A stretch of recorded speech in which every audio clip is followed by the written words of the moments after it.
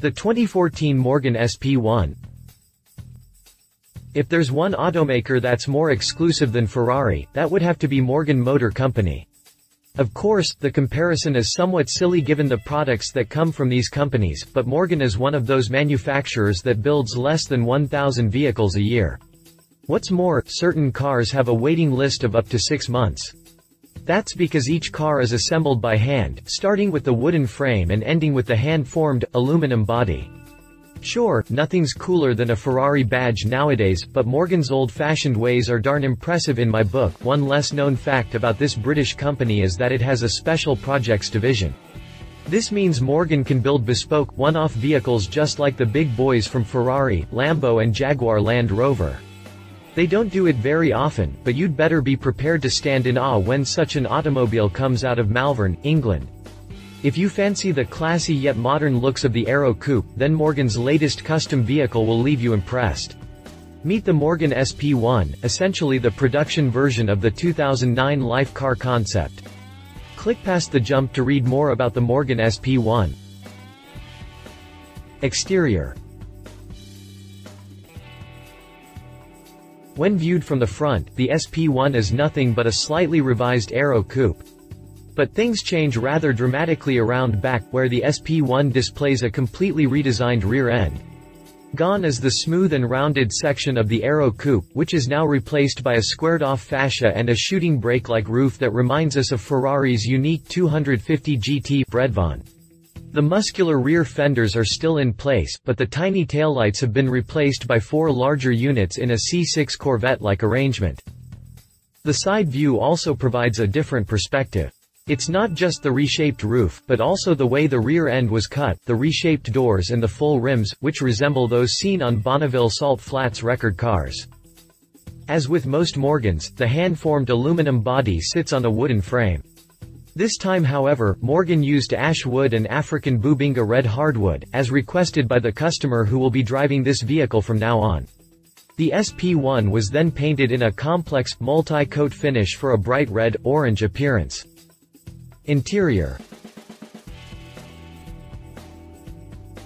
The cabin is equally stunning, with acres of wood covering the dashboard, the door panels, and even the floor. The steering wheels is a classy combination of wood and aluminum, resembling that of a speedboat. The dashboard is as simple as it gets, and the center console that runs from under the dashboard toward the back is a boxy, aluminum piece. Most of the door panels are wrapped in leather. The most intriguing part of the cockpit is on the ceiling, where the drive arm must activate a series of aircraft-style toggle switches to start the engine. Is this cool or what? On the tech side of things, the SP1 comes with an infotainment system controlled by an iPad fixed to the dashboard by hand-stitched leather straps. Drivetrain. The unique SP1 is motivated by the same 3.7-liter V6 powerplant found in the Morgan Roadster.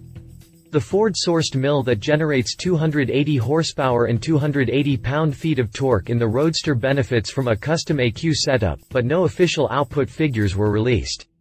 However, it's safe to assume the SP1 can sprint from 0 to 60 miles per hour in less than 6 seconds on its way to a top speed of about 140 miles per hour. Prices.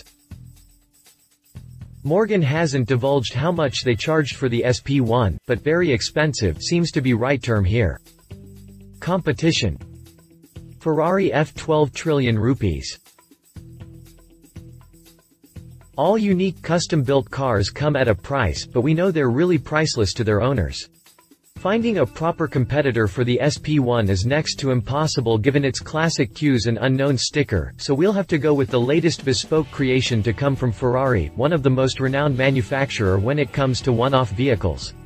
We are talking, of course, about the Ferrari F12 TRS, a totally unique supercar crafted by the company's Special Projects division that is based on an F12 Berlinetta. The familiar F12 got a reshaped nose, a large window in its long hood and, probably the most spectacular feature, a cutaway roof that pays tribute to the legendary 250 Testarossa. The engine of the beast remained unchanged, but we have a feeling the owner isn't complaining one bit about the 730 horsepower produced by the 6.3-liter V12 powerplant. Pricing? Only Ferrari and the loaded customer know much the TRS cost. Conclusion. Judging by the manufacturing processes through which Morgan builds its bodies and chassis, it's safe to assume that each and every Morgan is actually unique. But the SP1 takes things up a notch, the way only a specifically designed vehicle can. Although it's a vehicle someone will be driving during sunny weekends, the SP1 is in fact a concept car. One that says a lot about Morgan's potential in today's demanding custom-built vehicle market. Love it. Unique, conceptual design, artsy interior, screams for attention, spectacular power-to-weight ratio. Leave it. Obviously very expensive. Morgan won't make more than one. If you liked this video, please share your thoughts in the comments below and don't forget to hit the subscribe button.